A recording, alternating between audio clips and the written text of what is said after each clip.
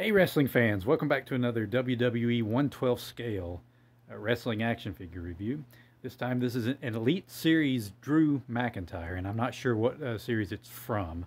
I have to research that, and I'll make sure by the time I upload that, this video, it'll be in the description. But regular viewers may be saying to yourselves, wait a minute, didn't you already review a Drew McIntyre WWE figure? Yes, I did, but it was the basic version, and I have that off to the side here, and we'll compare those in just a few moments. But here is one of many Drew McIntyre figures in the collection. He's one of the hottest stars today, and so there's a lot of different versions of this particular figure. Very tall and very wrestling physique. That's my first impressions of this. As far as paint applications go, that's about it right there. Otherwise, the sculpting in the face is good. You can see the painted on chest hair. That looks pretty good. And, oh, there's some more. There you go. You might be able to read that better than I can. It'll be funny when I watch this on playback and oh, it just says McIntyre. Maybe that's his family crest. He's Scottish, and some versions of this figure comes with a big-ass claymore, and that'd be cool, but that's not necessary. Never have him use that in the ring anyway. Oh, gosh, can you imagine the scandal? But let's go through the articulation. The head is inhibited by his own hair. That's finding this to be the case on a lot of WWE figures. Now this lock, very flexible, very fragile, okay? This will get ripped off by kids if you find these in yard sales in the future right there. Just keep that in mind. Perhaps that one too. Let's see. Shoulder articulation is fine. Here we got plenty of swivel and single jointed elbow on this figure. I don't talk about the wrists much, but the wrists are fine on all these WWE figures. He has the ab crunch, which is quite tight. He has the waist swivel. Let's check the split. I wouldn't move that any further than that. But there's pretty good leg articulation there. I'm always kind of careful around the hips on any of these 1/12 scale figures. Boot swivel, thigh swivel. I have no idea. Okay, it is pins. Covered up by the leg guards, the knee guards. But good articulation. The feet are also kind of loose on this one. I'd rather have loose ones than stuck ones. On the other hand, when they get loose, it gets kind of hard to stand these figures up properly.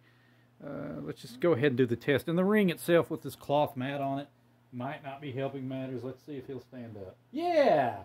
Very nice. Very nice indeed. Okay. So, what we'll do now is we'll compare him with the basic series Drew McIntyre, which I happen to have right here.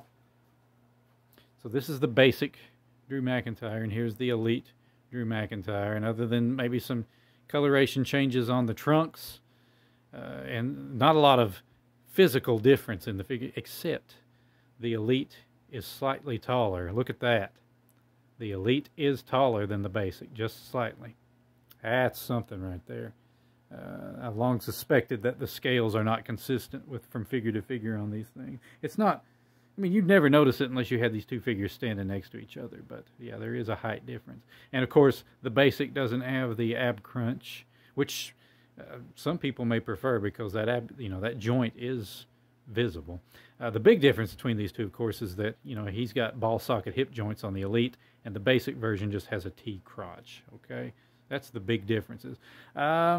Now, I found this one in a lot at an extremely low price. That was really the only reason I picked this one up. Also, curiosity to see what the basic figures were all about.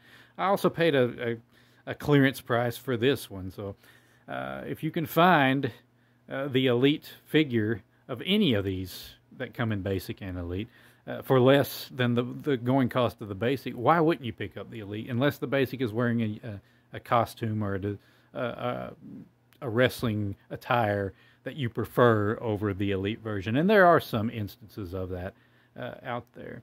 But the Elite version comes with an additional set of hands, and he also comes with a really nice WWE Championship belt.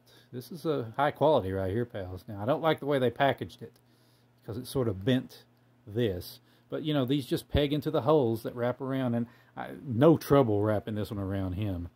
He has kind of a slender waist, so no problem whatsoever getting that around his waist. But No clothing, no robes, nothing. No further accessories with this figure. Well, what can we possibly do about that? Well, you may recall I picked up a lot of Bratz Boys doll furniture off of eBay.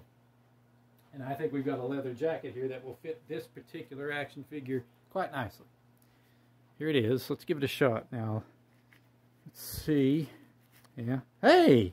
That's actually pretty good fit around. You know, he's got long arms. So let's see if we can get the other arm through. I'm surprised that the arms actually came out the sleeves. I was figuring I was going to have to troubleshoot that. And now all of a sudden this Drew McIntyre figure, which, you know, arrived kind of plain with just that championship belt, now has a leather jacket accessory, courtesy of the Bratz doll name brand. And yeah, it looks okay. It's not perfect, but you know what? A lot of this clothing is too big for the WWE figures, as opposed to the AEW clothing on that Chris Jericho, which is too small. But there you go. I think it looks all right. I'm happy to have an elite Drew McIntyre in the collection, even though there's not a huge amount of appreciable difference in the visual look of the two figures. You know, I get better leg articulation and some of that ab crunch with the elite version, and so I'll probably use the basic version for customization somewhere down the road. Maybe just put another wrestler's head on that buck and create a new wrestler or something. That seems like a good idea. All right, well, there you go. This is an Elite Series Drew McIntyre, and at this time I have no idea what series it's from, but I'll research it and I'll make sure I let you know, okay? Well, thanks so much for watching. Now, back to Tony Schiavone at ringside.